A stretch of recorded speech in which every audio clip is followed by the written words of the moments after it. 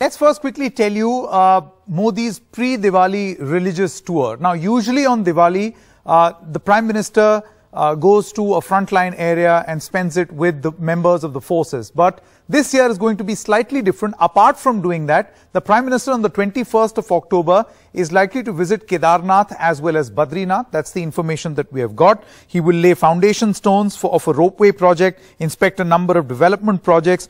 On the 23rd of October, the Prime Minister is expected to go to Ayodhya. This is going to be his first big visit in recent times to Ayodhya. He's going to offer prayers at the under construction Ram Temple and also take a look at the development work that is taking place in Ayodhya and how far has the construction of Ram Temple gone.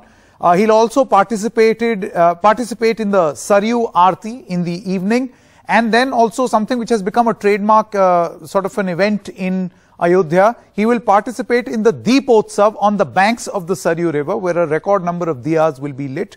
And after that, the Prime Minister is expected to witness a green and digital firework that is going to take place in Ayodhya, perhaps an attempt to spread a message that you can celebrate Diwali without polluting.